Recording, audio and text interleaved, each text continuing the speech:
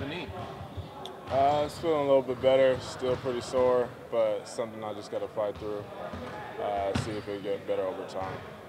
At what point did you decide that it's something that you have to fight through, more rest, the way that it was not going to be the answer? I wasn't seeing too much results as far as getting better, but I don't know. I just felt like something I could still play on, and I wanted to be out there, so felt like it was time to return.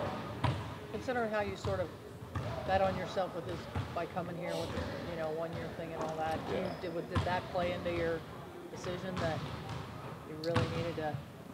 I mean, it doesn't help being just being sidelined, but at the same time, it's still a long season, 82 games, so yeah, and there's still a lot of time to play basketball. Any ramifications from the other night, or is it about the same? I think it's about the same. Yeah, close to the same. Not worse, but not better.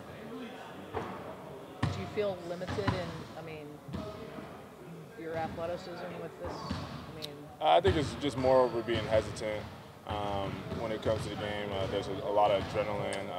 I'm not thinking too much about it, but there's some times where I'm just a bit hesitant, and I just try to fight through that. It's just all a mental thing at this point. I figure just a few more games maybe it'll help you get it. Yeah, that's the plan, hopefully. How big of a challenge is that mental aspect of it, of getting past the fact that you're playing? Yeah, I mean, that's what comes with the game. A lot of there's injuries. Just got to fight through it, and yeah, just do what you can to just recover from injuries like this. So. What did you feel like you brought to the game outside of doing emphatic dunking? Just playing defense. Just playing hard. Taking pride in my defense, and just being aggressive when I got the opportunity.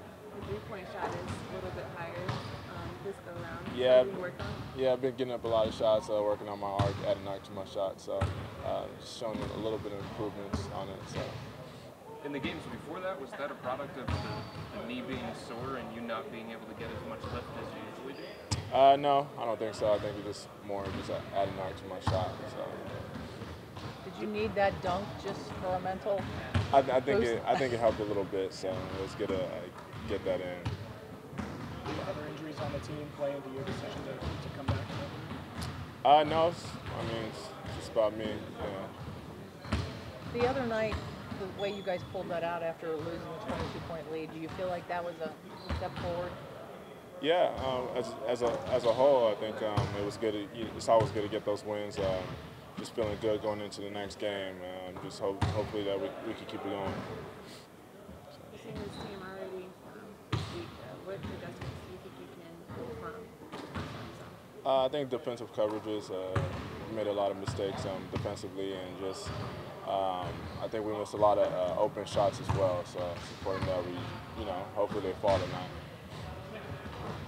David, when you defended Giannis, you've been out there, what have you learned about trying to slow him down a little bit? He's aggressive going to the basket, and he's a tough guy to try to stop, but it's important to just try to stay in front. You need help from your teammates as well. We got to shrink the floor, and it's a team effort at that point.